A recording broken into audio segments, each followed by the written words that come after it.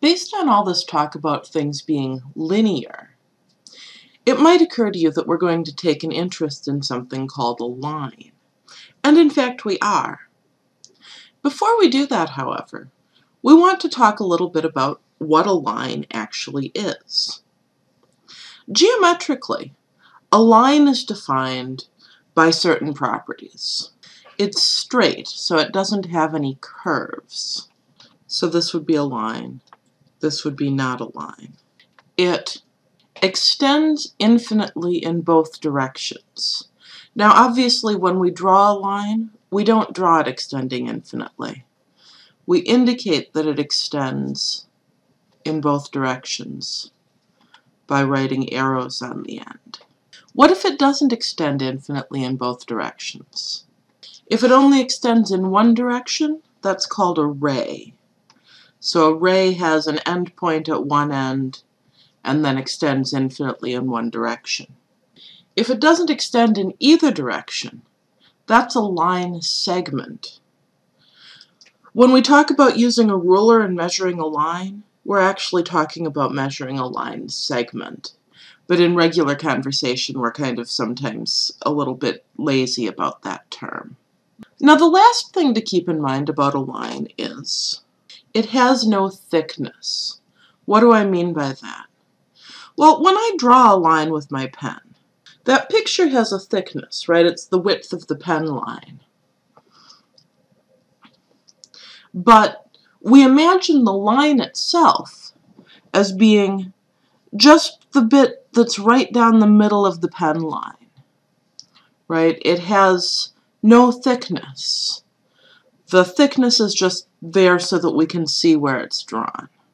Now, there are some important properties that lines have that we're going to make really, really extensive use of.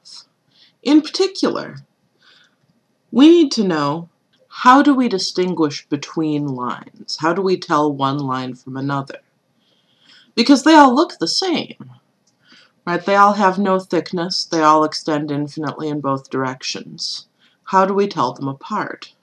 One way to think about this is the idea that 2 points fix a line. So that's kind of an old-fashioned usage of the word fix. It's like affix, they stick it down. That means two things. The first one is that if I tell you 2 points, there's only one line you can draw through them.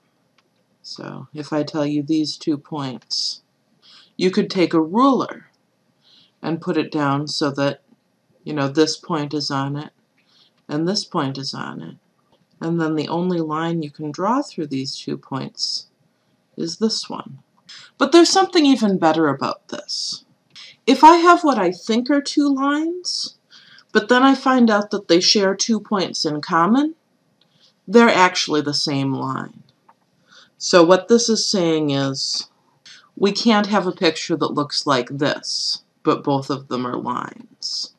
So that's one way to think about lines, right? If I have 2 points, I can always draw exactly one line through them. There's another way to approach this, though. I can also describe a line using 1 point, and then the direction that the line goes. So, for example, if I give you this point, and I say, I want a line that goes through this point and goes straight up and down, well, that specifies just one line. And there it is.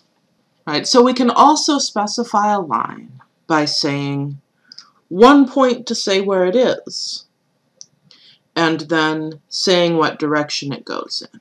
Notice it's not always obvious whether 2 lines are the same or different. If we know that they have 2 points in common, then we definitely know that they're the same. But if we don't know that they share 2 points, do we know that they're different? Not necessarily. Maybe we just don't know about it. However, we do know this. If the second line has a point that's not on the first line, then they're different. Being the same line means being on all the same points. What about this direction idea? If the lines are in different directions, They're definitely different lines. If they're in the same direction, however, we don't know whether they're the same line or whether they have another property that we'll meet in the next video.